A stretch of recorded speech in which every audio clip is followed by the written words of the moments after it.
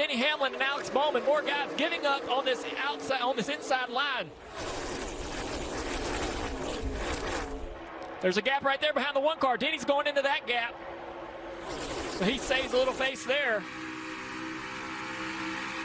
Every car that gets in that outside line makes that inside line that much tougher.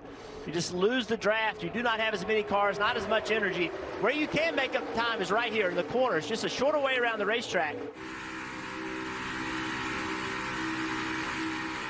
Check in with Denny Hamlin, you see right there, under 100 beats per minute, unbelievably calm behind the wheel. You see, you know, it's strained, only 4.0. We're going to continue to check in because his effort's going to continue to go up all night, but it amazes me just how